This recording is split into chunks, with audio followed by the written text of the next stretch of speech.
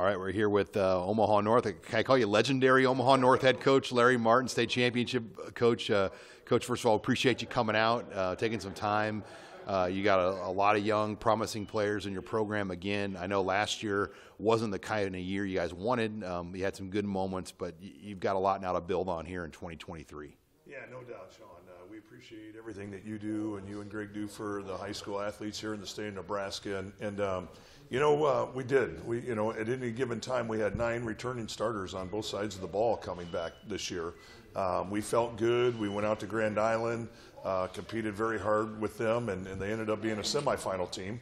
And we felt very confident that we were in that mix. So just extremely excited about next year. Certainly we'll miss our seniors, but we had great young talent in our program. And then, starting up front, I mean, at the line of scrimmage, it's where you win games, and you've got maybe the best guy in the state right now in Tyson Terry. We know what he's accomplished as a wrestler, but what he's done for you on the football field is equally, if not more, impressive. Yeah, no doubt. I mean, Tyson, he's just going to be a junior. He's extremely talented, but some of the characteristics that stand out to me, Sean, is that he's just driven. I mean, he works hard in the classroom, works hard in the weight room. He just wants to become the best student athlete that he can become, and his demeanor doesn't change. I mean, every week he's a grinder, and he works extremely hard, and we're very fortunate to have him in our program. Where do you think you made the biggest jump when you look at kind of your sophomore year and where you're at going into your junior year? I think just that I was kind of that freshman year. I was used to the speed. It was different than from 8th grade, so I think that speed and the physicality I was kind of used to, and so I think that helped a lot. Is just freshman playing varsity all 12 games that we played. That was definitely a big jump, but just the speed, I was kind of used to it. And you're a wrestler, so you've kind of had to keep your body in check. You play right now. You're 265, but you can play all the way. I mean, what's the highest weight you've played at? I was creeping up in the mid 280s during the last few games of football, and so I felt good there. I felt good, but after wrestling started, I kind of just working out every day and lost that weight. Did you have? I mean, obviously Nebraska offered a long time ago. Iowa State. You go down the list. K-State, Colorado recently offered, but.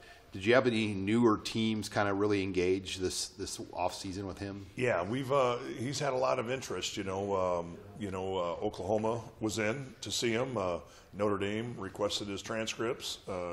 UCLA has been checking him out, in terms of his transcripts as well. So generated a lot of interest here. No surprise, very well deserving. Very well deserving. Now, last time we talked, K-State, Iowa State, Nebraska, those were the 3 that you really were focusing on. Has anything changed in your process? I know Colorado's offered, Oklahoma's visited and looked at you. Yep.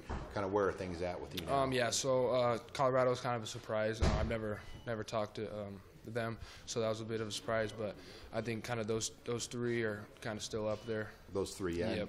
Are you gonna now? March is when you can go back and visit schools. Like, what's March, April look like for you right now? So as of now, I plan to visit those 3, and then maybe a few more. And you just catch a spring practice or a junior day at Iowa, or maybe just another.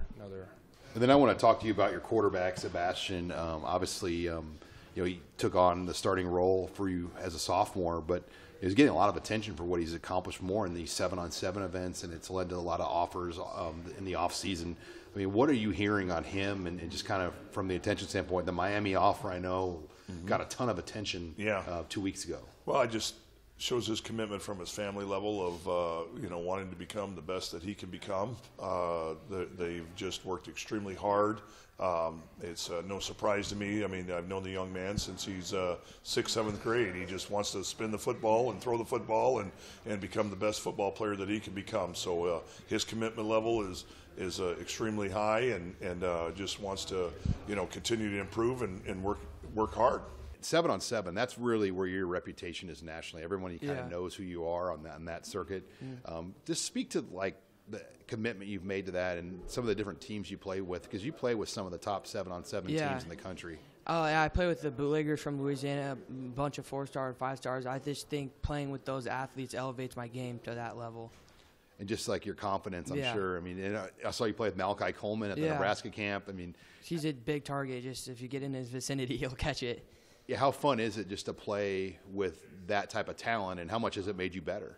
I have a blast. Like, you just make friendships. They're all cool guys, and it just makes me so much better throwing at those athletes, and especially against those defensive athletes that are 4 or 5 stars. And you've gotten some pretty big offers just from what you've done in 7-on-7. Penn State, Ole Miss, and then most recently Miami. Yeah. Just kind of give us an idea of who's recruiting you right now and kind of the offers you have. So I have Miami, Syracuse, Penn State, Boston College, Temple, and I said Penn State. And I'm going to go back down to Miami March 4th, and I'm going to try and get to Syracuse and Penn State sometime in the spring.